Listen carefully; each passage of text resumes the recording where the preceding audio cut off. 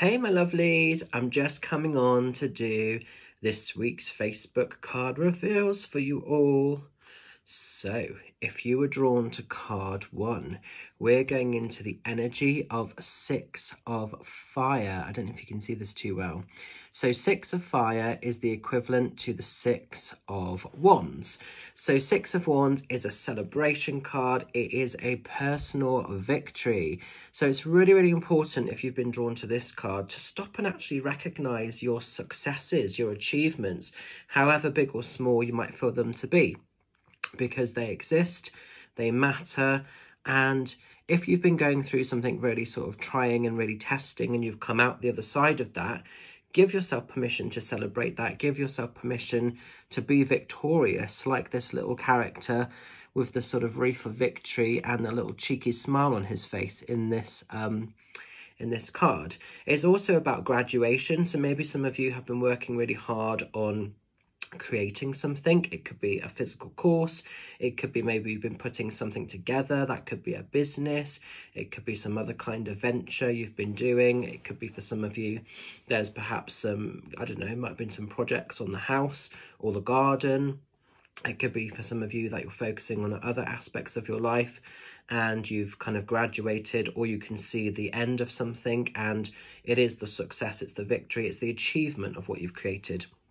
So this could be happening physically around you in some sort of way, or it could just be personally, you know, with your internal stuff going on.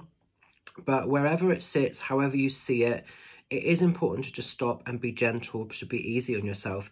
It might be that you haven't done anything physically necessarily, but you just need to sort of stop and appreciate, to look back over your shoulder, because sometimes we get so caught up in where we need to be going next, where we're planning to go next, that we almost overlook or we forget how far we've travelled, how far we've come.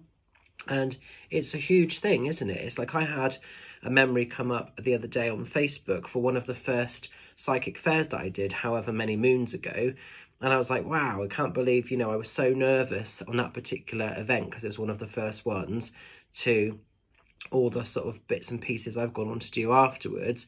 And it is that sort of humbleness when we stop and actually travel and look back over our timeline. It can be quite a humbling feeling of how far we've come as well. So celebrations in all areas, but definitely give yourself permission to see your successes, to see your victories, to see your success story. You might not be where you want to be still, and there may still be ongoing work, but don't let that discredit how far you've come and where you've got to. I think that's mega, mega important. So I hope that card, I can't speak, I hope that card makes a little bit of sense if you've been guided to card 1. Now then, guys, as we're moving into card 2, we're going into the energy of the 3 of sky. This is known in conventional tarot as the 3 of swords. So it's that big red sword with the 3 hearts, the big red heart with the 3 swords going through. I don't know what's going on with my words today. My dyslexia is getting the better of me. So if you've been drawn to this card, there could be some sorrow, there could be some loss, there could be some grief that you're going through, there could be some ongoing healing. You might just be feeling really let down by somebody at the moment. There could be a little bit of a detachment, which may have come a little bit out of the blue. Could be the end of a relationship or connection with a family member or a friend. It could just be that there's some other stuff going on at the moment personally with you that's making you feel a little bit lost, a little bit overwhelmed, and maybe it's making you feel a bit sad and a bit brought down.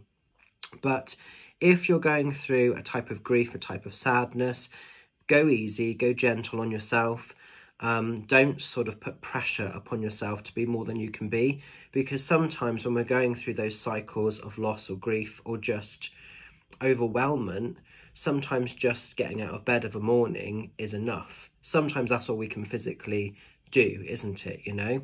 And I think it's just sort of making sure that you pull back a little bit from the world and you keep the world a little bit more simple, a little bit more on your own terms, a little bit more on your own understanding. And you don't have to explain what's happening. You don't have to explain or justify yourself. You just need to find a way to get through that day. So it could be that some of you are feeling quite tested at the moment if you've been drawn to this card. Like I say, it's primarily a card of grief, loss, ending, sadness, and just maybe overwhelmment. And, you know, like I say, go easy, go steady, go gentle on yourself. I think that's so, so important with this. But it's remembering that this particular energy is often temporary, and there's usually life beyond this heavy stuff. But sometimes we can't always see or feel or even accept that when we're in the bulk of something a little bit negative. So just go easy, just go gentle on yourself if you've been drawn to this one. And finally, if you've been drawn to card 3, we're going into the energy of the Two of Sky. Two of Sky is the same in conventional tarot as the Two of Swords. So Two of Swords is a card where we're feeling a little bit torn between our head and heart. It's like our head is saying one thing, our heart is saying another. So as pictated in this card, should he stay in the sort of tree and the branches, or should he get down and sort of run around the land? We're a little bit caught, we're a little bit stuck on what we should or shouldn't be doing. Again, a little bit like the last card, don't string yourself up unnecessarily. Don't put pressure upon yourself. I think that's really important. And sometimes just stop and hold space. Just stop and look at things. Sometimes we don't have to give an immediate decision to something, you know. We can have that time to ponder. We can have that time to think. Now, usually with this card, even if it's feeling a little bit scary or a little bit unfamiliar or a little bit overwhelming, what usually follows is a real sense of stillness, calmness, and greatness usually. So the water is very sort of mild, it's very tranquil, it's very gentle. So there's no rough kind of bumps and crashes from the ocean.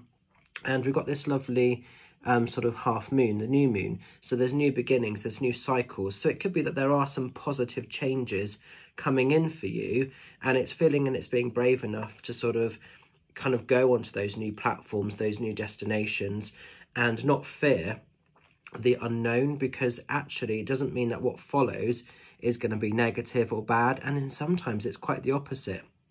And usually with this card, there is a sense of overthinking, but actually when we get on with it, it's often that the overthinking was more scary than the actual physical realities of what comes to be and what happens. So it usually leads to something quite positive, quite good, but really sort of spend some time listening to that head and heart, and, you know, going a bit deeper into that energy. And where do you feel connected? Where do you want to be at this time in your personal journey of life with whatever this might be for you? Because it could be so many things, you know. But you'll know where it sits for you. So an interesting set of cards this week. So I hope you can make a little bit of sense of them. I'm going to leave them with you. Stay safe, stay well, stay fabulous. And I will look forward to seeing some of you lovelies this Sunday in Avebury at the Spiritual Psychic Fair, which is a free entry event happening at the Avebury Social Club, Sports and Social Club. It's on from 10:30 until 4:30. Be great to see some of you lovelies there if you're free. I am fully booked for readings, but still come along because it's going to be a magical day. Just a very quick reminder, reference the tickets for my tour. I've had a couple of people say, can you take a payment over the phone, or can there be a bank transfer, or can things be done another way? Where possible, guys, the ticket sales must go through the website. The reason why is the website generates the tickets directly once a payment's gone through. And the other important thing with that, there's so much hacking going on with many psychics, not just myself, but loads of people are getting hacked and getting scammed. So the website is secure and it's safe. So it's also another safe way where everything can be in one place. So please don't sort of be asking me, or can I just pay you cash and do it that way and da-da-da-da-da. It needs to go through the correct channels where possible. If for some reason you've got a problem with your bank, or if your card isn't working on the website for some reason, or if there's a problem, if you can ask a friend, can they pay for it, and then can, you know, put the details in your name, can they pay, and then can you transfer the money to them? That's another way you can do it, but it must go through the website direct. It's for safety more than anything else. Okay, so have a magical week ahead. Look after yourselves, keep shining, and I'm praying we get some sun this week because I'm fed up with this bloody rain. And I'll see you all very soon. Bye for now.